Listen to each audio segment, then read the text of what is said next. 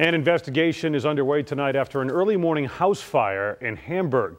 Happened around 3 a.m. on Rosedale Avenue. Crews say the body of the fire was in the garage. A family of 5 was inside the home at the time. The husband and 1 child were able to get out through the first floor. The mother and 2 other children were sleeping upstairs and had to jump out of the window to safety.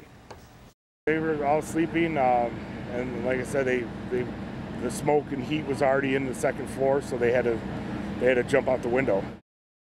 3 of the family members are taken to ECMC and are expected to be okay. According to the Hamburg Chamber of Commerce Facebook page, donations are being collected for the family. You can drop them off at the Village Hall office on Main Street in Hamburg.